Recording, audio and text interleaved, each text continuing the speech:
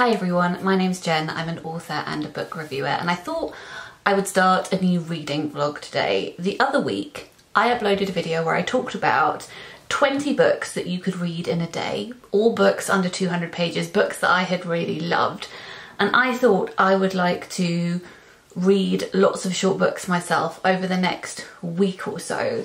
And as I said in that video, it's not because I'm aiming to read loads of books at the moment. I mean, let's face it, this year for me is probably going to be much quieter on the reading front than in previous years for obvious reasons, but I'm just having the itch to read from lots of different voices, read lots of different perspectives, and short books are a great way to do that. So that's why I would like to do that this week. Also, I'm spending a lot of time at the hospital at the moment, which is very boring but very necessary. And that was the case last month too. And last month I decided to combat that because there was a lot of waiting around. I would read a lot of crime, thrillers, things that were page-turnery, were easy to read, because that was what my brain needed at that particular time. But then it didn't actually end up being the best reading month ever. I read some books that I loved, and then towards the end especially, I don't know if it was me, if it was the books, if I was just generally fatigued. I mean, I definitely was generally fatigued, but if I was fatigued with the books I was reading as opposed to other things, I don't know, it wasn't working for me. So I want to try something different. I want to read lots of different short books, lots of different stories, and hopefully that will keep me occupied during hospital waiting times, and I will have more fun. So that is the plan. That's the plan. And in this introduction, I'm just going to show you briefly books that I have taken off my shelves that are some of the shortest books on my TBR. Obviously, I'm not going to be reading all of these in this video, and I may even pick up some that aren't even on this pile, but even if I don't get to them, perhaps they serve as some kind of inspiration for you anyway. So the first lot, which I'm not going to go through individually, are these here, which are pamphlets by Strangers Press, who I've talked about a lot on this channel before. They're an independent publisher based in Norwich. They publish chapbooks in translation. They have different series. So they have 2 different Japanese series, 2 different Korean series, 1 series from Lithuania, 1 from Switzerland, 1 from the Netherlands. And it's just a great way to be introduced to new writers, and they're super short. All of them are about 50 pages each. So I may read a couple of those that I haven't read yet. There are so many short story collections that I could have picked from, but I think I've selected 2. Yes, I have. So we've got The Truth Has Arms and Legs by Alice Fowler. This says it's a poignant short story collection that explores the pivotal moments that transform our lives. Jenny, whose life is defined by small disasters, discovers a bigger, more generous version of herself. A traveller girl might just win her race and alter her life's course. A widow cut off in a riverside backwater opens her heart to a stranger. Then we have Karate Chop by Daughter-in-Laws, which I've had sitting on my shelf for ages. This was actually gifted to me by the lovely booksellers at Seven Oaks Bookshop when I was there doing an event a couple of years ago. This is translated from the Danish by Martin Aitken, and it says, in these glittering tales, Daughter-in-Laws sketches ordinary lives taking unexpected turns. A walk amongst the herons in Copenhagen inspires depraved thoughts. A woman in an abusive relationship searches for explanations. A man Googles female serial killers while his girlfriend sleeps. Sounds intriguing. Another publisher, along with Strangers Press, that's great for short reads, is Fairlight Press. So this is Fairlight Moderns. These are small, can fit in your pocket, short little novellas. And this is one that's been sitting on my shelf for a while. It's called Milton in Purgatory by Edward Vass. This is a novel about a man called Milton Pitt who is hit by a speeding car on his way to work. And for a fleeting moment, he thinks he's a butterfly. Then he wakes up in bed as if the morning's event has never happened, and he's wondering if he's dead, and he's trying to work out what is going on. I had to pick a John Wyndham because I've hauled quite a few of his recently, and I thought I should probably read the oldest one on my TBR, which is Chocky. This is about a boy called Matthew who has an imaginary friend, and his parents are worried about this because he's 11. They think he's too old to have an imaginary friend. It says, this presence, Chocky, causes Matthew to ask difficult questions and say startling things. He speaks of complex mathematics and mocks human progress. Probably a good one to go to after the Midwich Cuckoos, which was the last of his that I read. Another set of books which is on the shorter side, we've got the Faber Edition series. This is They by Keegan. Keegan was the partner of Kathleen Farrell, who wrote Mistletoe Malice, which Faber republished recently. She was also an editor, and she was George Orwell's editor, which is pretty cool. So this is a dystopian book, so one that I may pick up. Then we've got Concerning My Daughter by Kim Yi-jin, which is translated from the Korean by Jamie Chang. This is about a woman whose daughter comes to stay with her, and her daughter doesn't tell her that she's bringing her girlfriend with her. And then the mother, I think, is very homophobic, and it's about them trying to exist in each other's spaces. Foster by Claire Keegan is one I've been meaning to read for a while. I didn't love her book, Small Things Like These, which so many people did, but I have loved her work for a really, really long time, which sounds like I'm saying I loved her before she was cool. That's not what I mean. But I did read her short story collection, Antarctica, which I think actually came out in the late 1990s, and absolutely adored that. I didn't read it in the 90s. I probably came to it maybe 2009, 2010, I don't remember.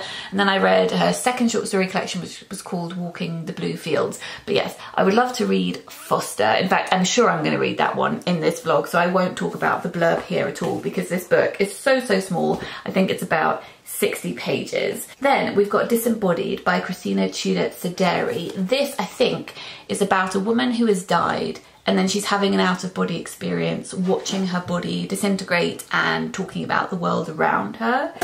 Paradise Rocked by Jenny Hval. This is translated from the Norwegian by Mayim Idris, and it is about a woman who's in a strange new country for university, and she's having a more peculiar time than most.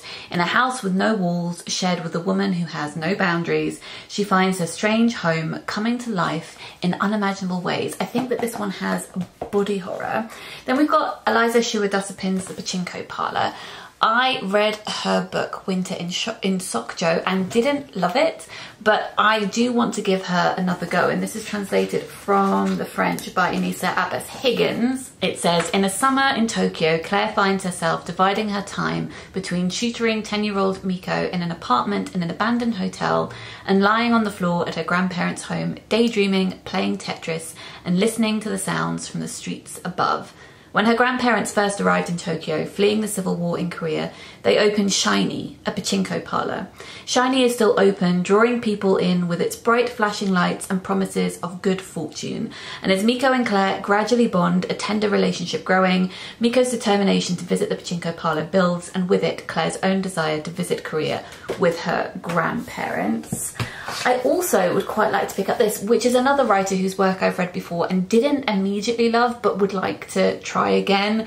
So this is Natsuko Imamura's This Is Amiko, Do You Copy? She is the author of The Woman in the Purple Skirt, which I enjoyed, but just it fell a bit flat for me. So this is about a girl called Amiko. It says she's one of a kind, full of life and good intentions, but with no filter or boundaries. She happily inhabits a world of her own, oblivious to offences given or taken, but when it comes to expressions of love, where conflicting signals are hard to grasp and a heart is easily broken, there can be unintended consequences. This is translated from the Japanese by Hitomi Yoshio and is part of the Pushkin Japanese novella series. And as I said, I might pick up others that are on my shelf as well. We'll see how I get on and where the mood takes me. I'm going to be very much dictated by mood this week. So I will check back in with you when I have read something. Thank you very much for joining me. I'll be back in a second.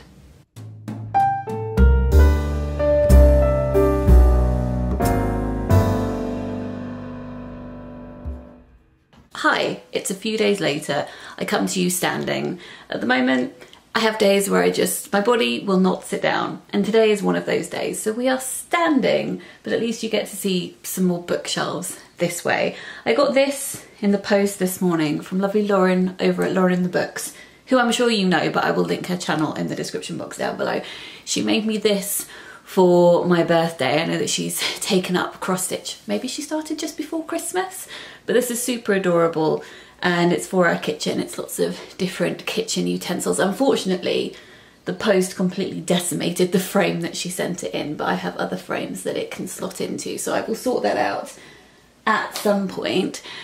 I think, sorry, breathless. I think in this video I'm gonna come back every couple of days and update you on my reading as opposed to every day. I mean, let's see how we go. But at the moment I have 2 books to mention, though one of them unfortunately was a DNF. Let's start with the one that was not a DNF. So I decided to begin with This is Amiko, Do You Copy by Natsuko Imamura, which is translated from the Japanese by Hitomi Yoshio. As I mentioned in the introduction, this is by the author of The Woman in the Purple Skirt, which is a book about a woman who wears a yellow cardigan, who is obsessed with this other woman that she sees out and about who's wearing a purple skirt, and she tries to orchestrate this woman's life. She leaves newspapers on the bench that she always sits on in the park, circling job opportunities at the place that she happens to work so that she hopes she can get to know her.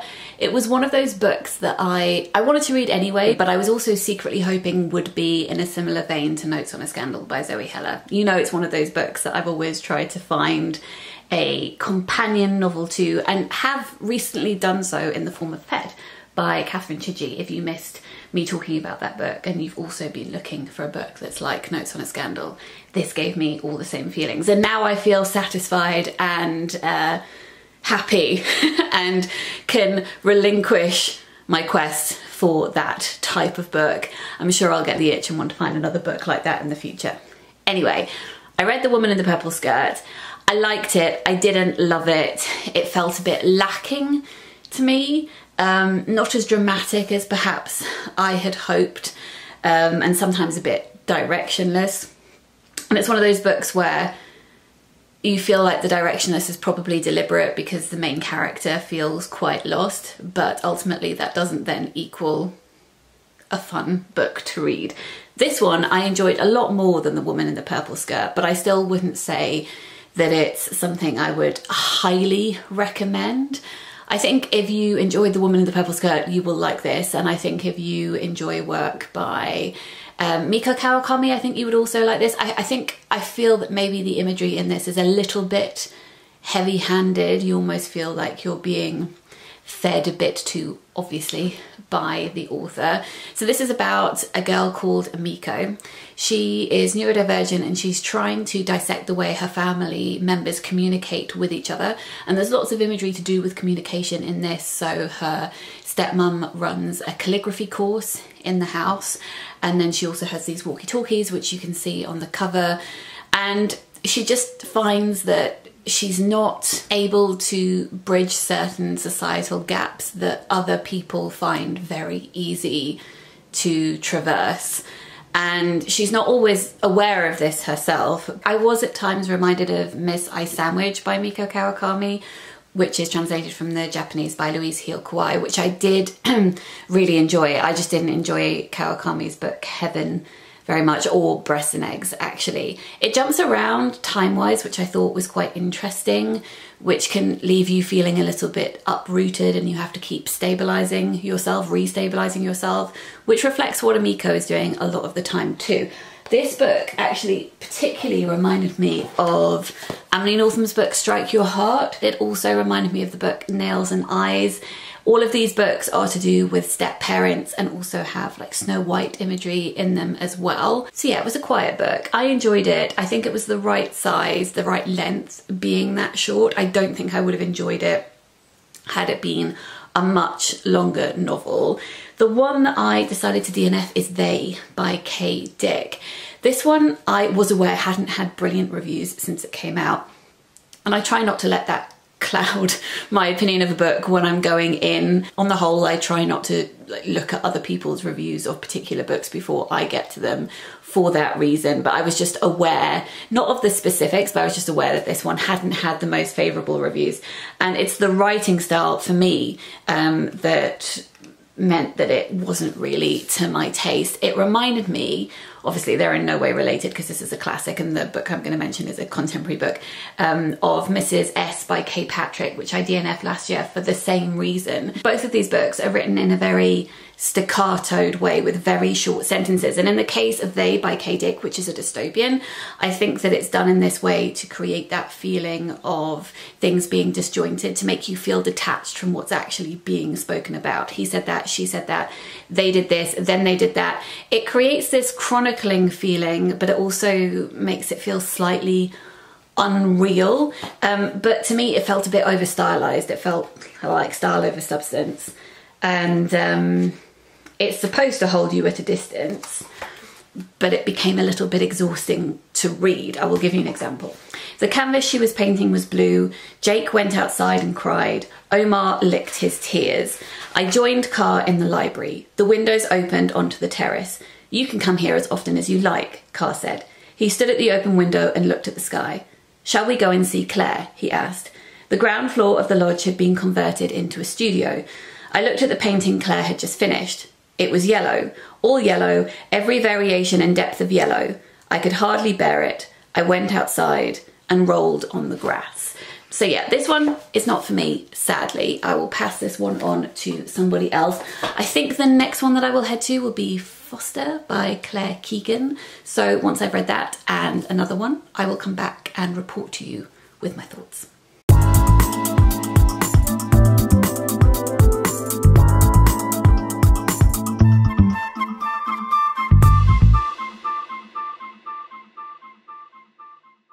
Hi, it's a few days later and this reading vlog is going well. I know that we DNF'd They by K-Dig, but we're not going to love every book that we read in this video. I'm not going to kid myself, but enjoying the majority of them is the aim. And I have read one which well, it's very early on in the year to be saying, I think it could be one of my favourite books of the year. But so far it's definitely one of my favourite books of the year. But let me start with a separate one which I also enjoyed, and that was Foster by Claire Keegan. I feel like I was a bit unfair in the introduction. I've just been editing this vlog as I'm going, and I said that I didn't really love small things like these. And that's true, but I feel like I want to add a bit more information to that. I think everyone, or at least it felt as though everybody absolutely adored that book so much when they read it. And if other people are hyping something, are really, really adoring something, and you are just not connecting with it in that way, I feel like it almost lessens your overall enjoyment a little bit, because I felt like I was missing a trick, I was missing something, I was not part of the gang, the clique. It's like, I'm just out of this loop. I am not having the same emotional connection, and that's an added frustration, as well as all of just the actual thoughts I had about the text itself. I appreciated that it was a good book, but it just didn't have that emotional tug for me. Maybe I'm dead inside, but also not, because this one made me cry. I don't know what it is about Claire's writing, because she doesn't actually write in dialect or anything like that, but whenever I read her work, the voice in my head, the voice that speaks to us when we're reading a book, it reads the text in quite a strong Irish accent, and I think that's just proof of how brilliant she is at bringing places and people to life, at making them feel very rooted and dragging you to that place too. As I mentioned in the intro, this is a very, very short book. I think I said it was 60 pages. It's not, it is 88 pages. So I really don't want to talk about plot at all, even though I would say that plot is not the focus of this book.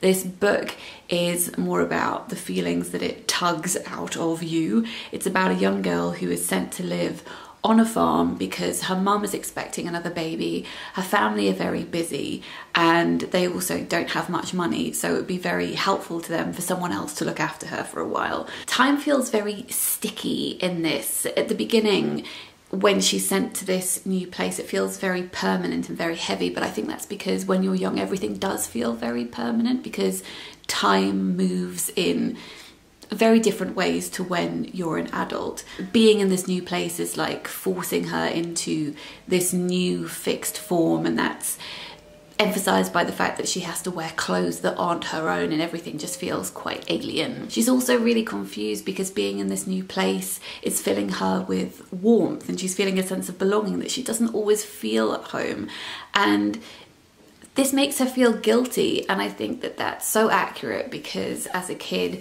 we internalise so much. If emotions are confusing, if we don't have the words to articulate it, we think it must be something to do with us rather than those around us. And this new setting is giving her a sense of peace and grace which she's never been granted before, and oh, it made my chest hurt.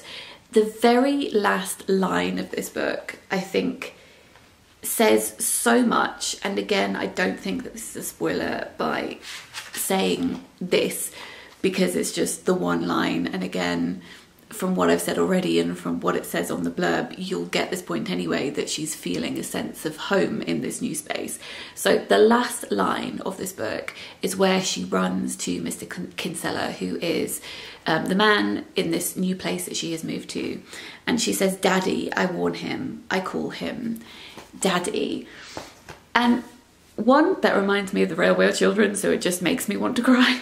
And in the background of this is her father too. So there are these two men, and she's running towards Mr. Kinsella. "Daddy, I warn him. I call him Daddy." So it's like she wants to call him father, but she's also warning him that her father is there. Or alternatively, she is warning him that she wants to call him Daddy. She's warning him that she feels this way towards him when she knows that maybe she shouldn't. But also it's ambiguous, because you could think that she's not saying that to him at all. She could be saying it to her actual biological father, who's also there.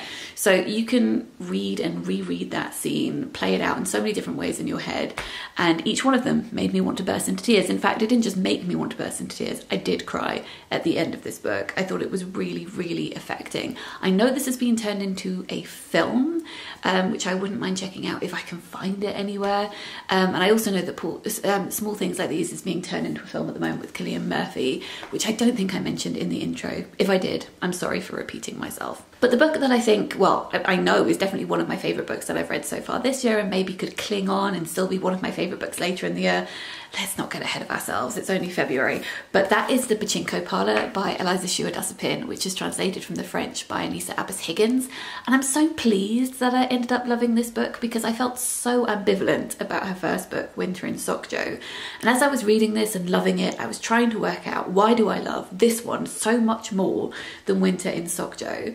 I think partly that's because Winter in Sokjo centres around not particularly a romantic relationship, but a potential romantic relationship.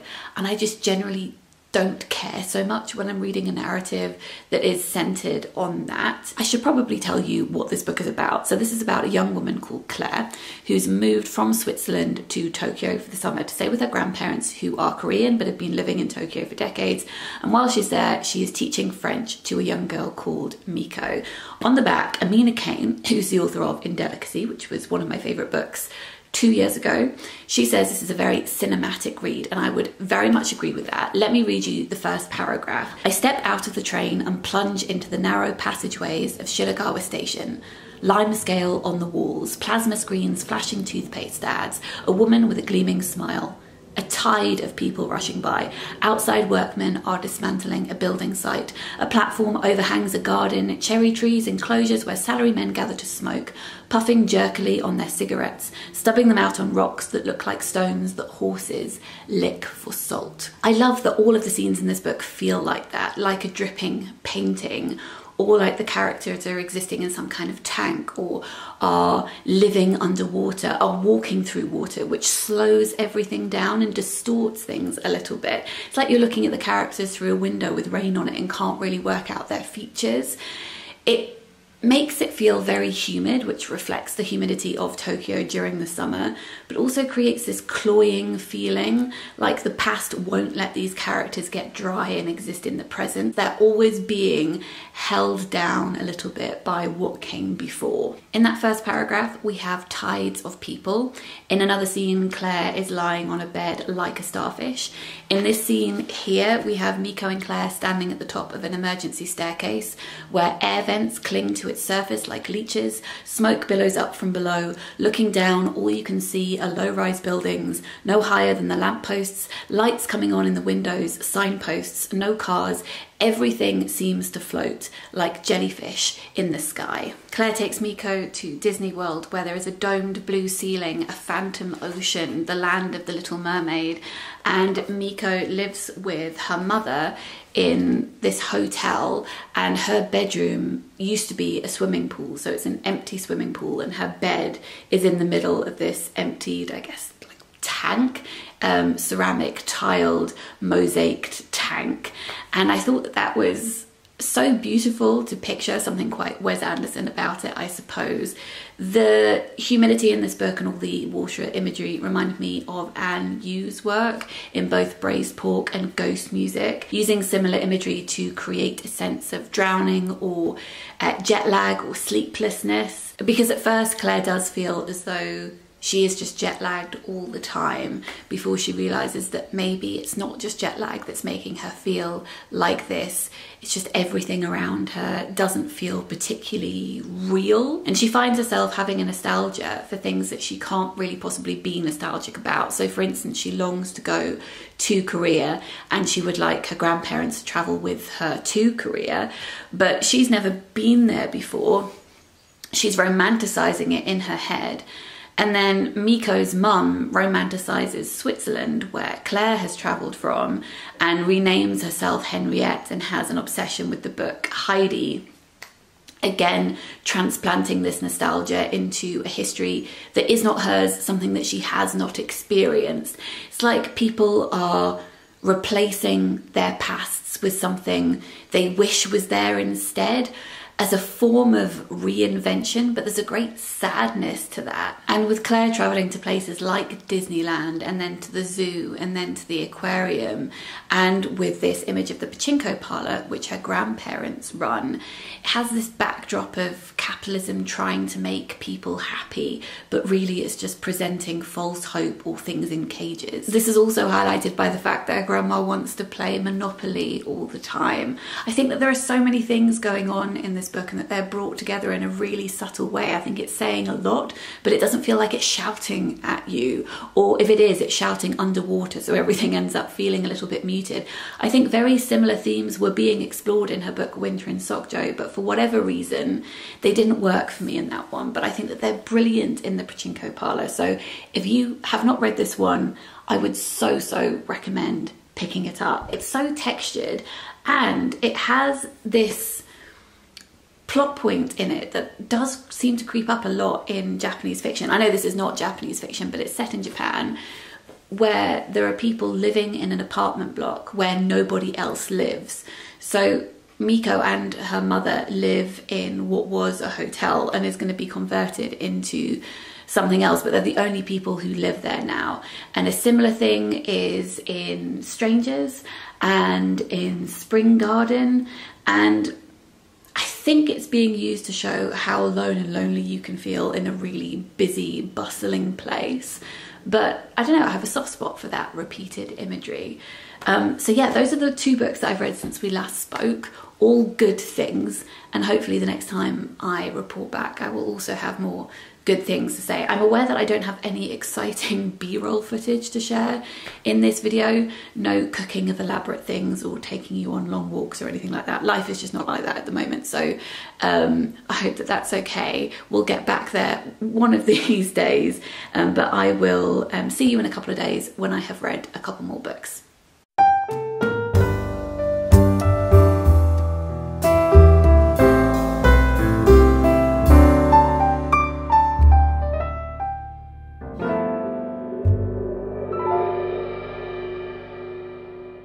Hi, I hope that you can't hear the people working on the roof across the way. If you can, I'm sorry.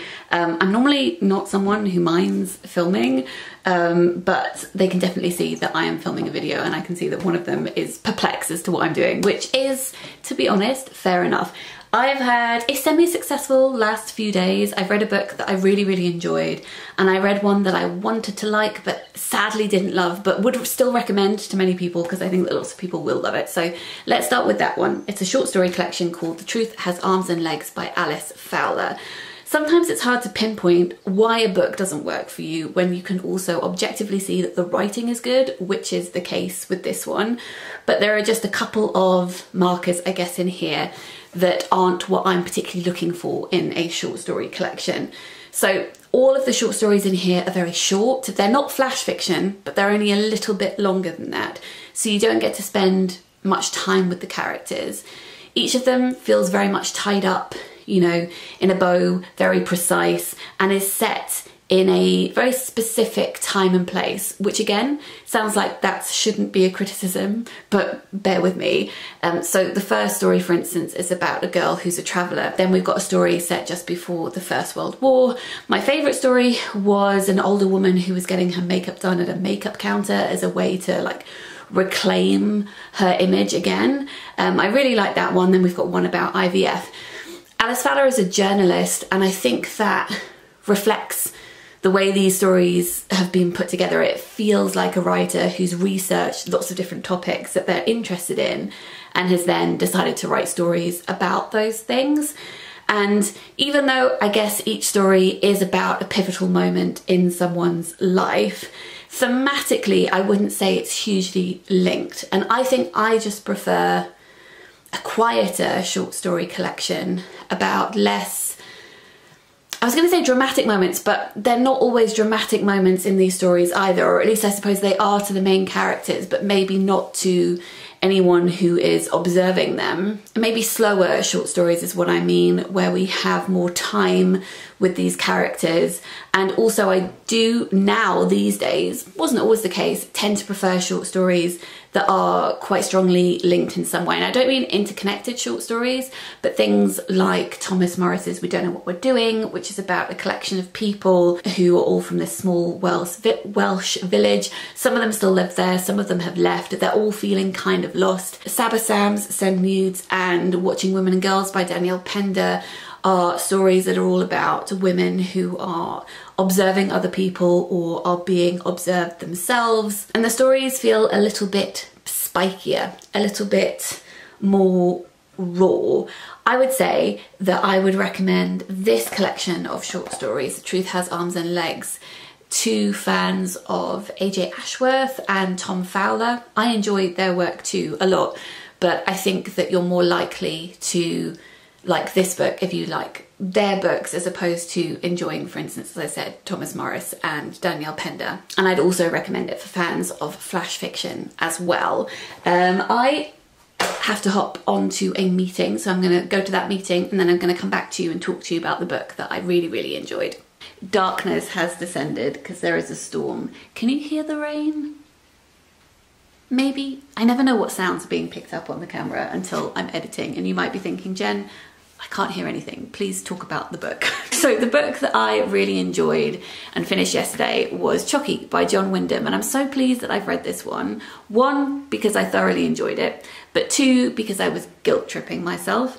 I bought this one a long time ago, along with some of the other reissued Penguin versions in this series of Day of the Triffids, The Chrysalids, and The Midwich Cuckoos. I had read Day of the Triffids and The Chrysalids before. I read The Midwich Cuckoos late last year, and it really made me want to pick up more in the series that Penguin had just reissued, but I said I shouldn't do that until I'd read Chocky because I still had one sitting on my shelf unread. I ignored my own advice, bought 5 or 6 other books by John Wyndham, and this book was sitting on the shelf and mocking me, and now that's fine because I've read it and I can just progress onto the others, which I'm now even more excited to read, having enjoyed this one too. This, I looked it up, is his last published work before he died, and I think it's a great almost companion piece to The Midwich Cuckoos because it feels as though one of the characters from that story has been transplanted into this one. That's not what's actually happened, but he's definitely exploring similar themes. So in this novel, we have an 11-year-old boy called Matthew, who his parents think has a new invisible friend, and they're a bit exasperated by this because his younger sister used to have an invisible friend, and it was very inconvenient because she would want them to set a place for the friend at the table, and they can't be bothered to go through that again. And also they think Matthew's a bit too old to have an invisible friend as well, but they slowly realise that is not what is happening. For want of a better word, their words, they feel like Matthew is being possessed by this person or thing that he calls Chocky. And the reason they feel like he's being possessed as opposed to imagining things is because Chocky can get Matthew to do things that he didn't know how to do before.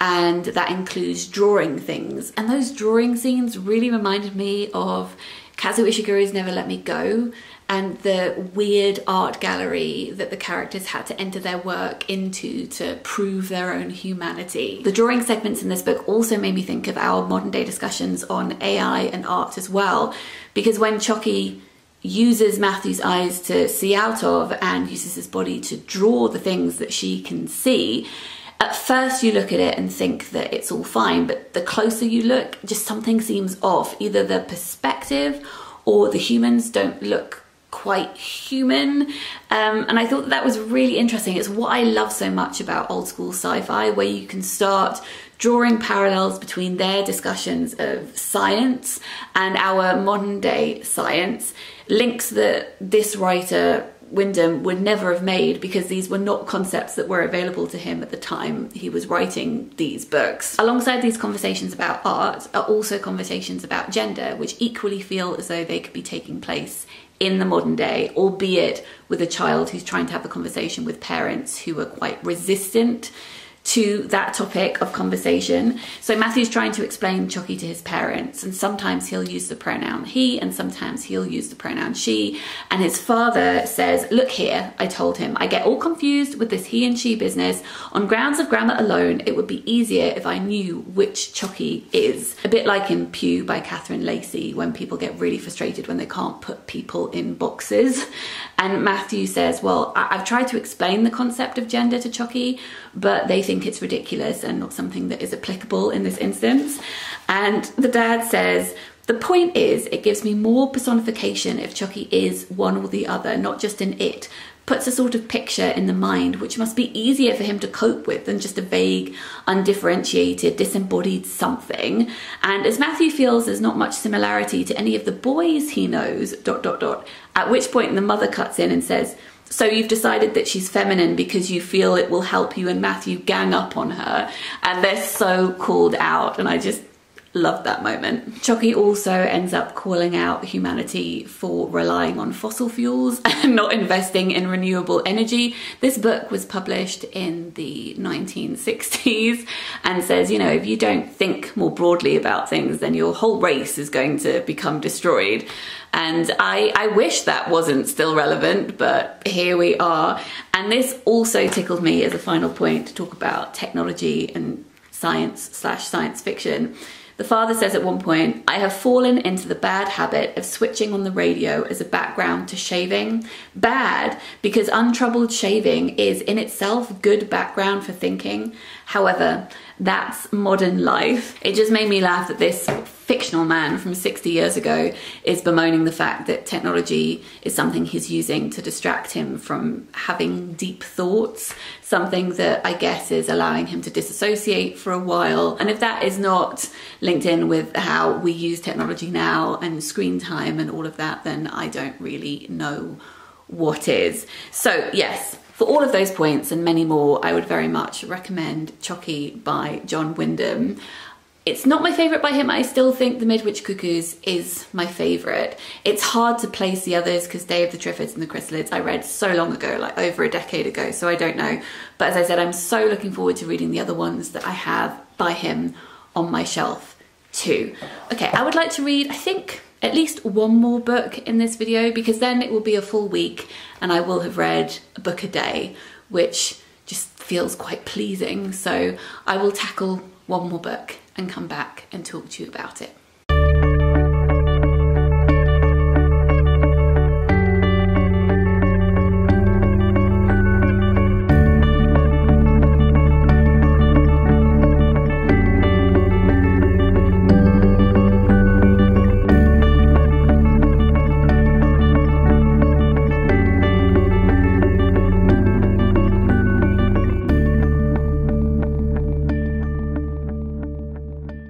Hi, it is Saturday evening and I have the tripod perched on the bed in front of me and I'm really hoping that it's not too wonky or wobbly. We're gonna go with it because this is a comfortable position to be in, but I have read one more book, and that was Paradise Rot by Jenny Hval, which is translated by Mayim Idris. This is about a young woman called Jo who moves from Norway to the UK to study biology, and she realises that when she moves to this new place, hearing everybody else speaking English and then speaking English herself makes her feel less like herself. She says, I suddenly knew nothing about myself. Nothing seemed right in English. Nothing was true. Nothing feels very concrete. When she moves into this converted brewery with a woman called Carol, it feels very unfinished. A lot of the walls are very damp. Mushrooms grow in the bathroom. Carol brings home a load of apples and they start to rot, and the whole place just smells of decay. It's very interesting sometimes when you read a book and it has parallels with another book you've read quite recently, even though they're not linked in any way at all. This one reminded me quite a bit of the Pachinko Parlour because of all the discussion of things being damp, almost like everything's underwater, creating this really sticky, humid feeling, which is uncomfortable to spend a lot of time in. It was evening. Carol chit-chatted and leafed through a glossy magazine while chewing on her thumbnail.